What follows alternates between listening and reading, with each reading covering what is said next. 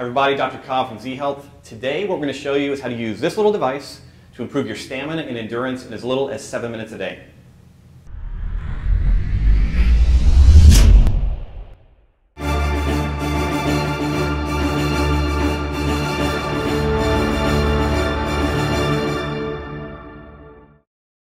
Hi guys, we have a 9S certification, one of our advanced certifications, where our primary focus is on the elements of building greater stamina and endurance. Now, this is a huge topic, and one of the things that everyone would love to find is a shortcut to better stamina.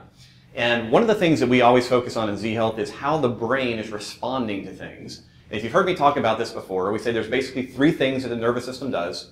It gets input from the body, the brain interprets that information, decides what to do about it, and then creates an output. Now, why that is super important when it comes to building better endurance is this thing called the metaboloreflex. So let me describe this for you. If I go out and let's say I'm playing soccer, and the first 20 minutes I'm feeling really good, I'm feeling really awesome, but then I have to make several sprints, one after the other, and I start to feel really fatigued. Well, one of the things that we're trying to figure out in the sports world is how do I prevent that fatigue from happening?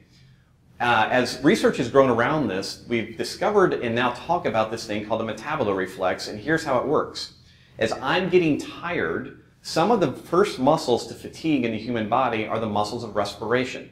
All right? Now, if you think about us as primarily being a survival-driven organism, anything that compromises breathing is going to be a big threat. So if I'm out there running and my inspiratory muscles, my respiratory muscles are getting tired, and I cannot support my lungs as much as I need to because the muscles are too weak, what your brain starts to do is it says, hey, you know what, we need to slow you down, number one. And the way that it slows you down is by stealing blood from the extremities that you really need to be doing hard, powerful stuff and shunting that blood to the muscles of respiration. So that's the metaboloreflex. Now, why this is so interesting and so important is that for the first time, really, people are starting to expand on this idea and say, hey, if we actually strengthen the respiratory musculature, will we potentially improve stamina? Been a ton of research around this, and it shows that that's actually the case. Now, why this is so awesome is that we can approach this and get a huge benefit in endurance for a very low investment of time. And a lot of the research studies compare the device I'm about to show you, or a device similar to what I'm about to show you, to people doing 90 to 120 minutes of interval work per week, and we see very similar benefits, 7 minutes versus 90 to 120 minutes. So in our effort to always be more efficient as health practitioners, we found that the use of these respiratory muscle devices is incredibly valuable and incredibly important. So I'm going to take you through how to use a device called an expand-a-lung. All right? Now, it's a very simple little device, and so I'm very clear, it does not actually expand your lungs. Okay? It doesn't happen. But what it does do is it provides resistance to breathing in and also resistance to breathing out.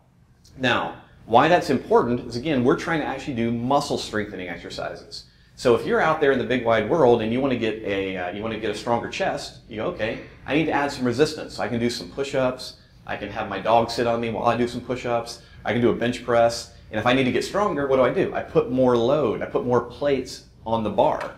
Well, consider this a bar, okay, a dumbbell, a barbell for your breathing musculature. So the basic way that this gets used is it just gets put into the mouth.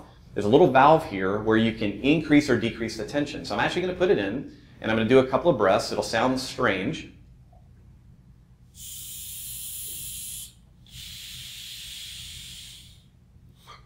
Probably looks awesome on camera too. But you can hear there's resistance, okay? So the way that we have found this to be most effective is you do 2 exercise sessions a day. 30 breaths, okay, twice a day. So you're talking about 60 breaths each day. And the main idea here is you want the intensity of the device to be about 50 to 70% of your max effort. How do you judge that? It's really darn simple. By the time you finish 30 breaths with the device, you should be tired. Meaning it should feel like you've actually just worked out your respiratory muscles. So if you do this morning and evening, 30 breaths in the morning, 30 breaths in the evening, focusing on a fast, hard inhale, we'd like to tell people aim for 1 to 2 seconds to get all your air in, 3 to 4 seconds to get all your air out. Do that twice a day. In 4 to 6 weeks, you're going to actually seriously feel significant difference in your stamina and endurance. And again, think about that.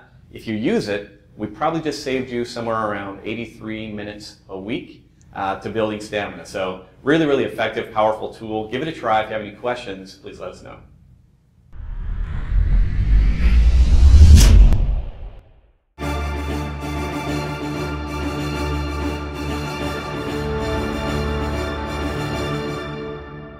No, that's not what I want to say. Cut! How's that for a cut? Karate chop. Karate chop.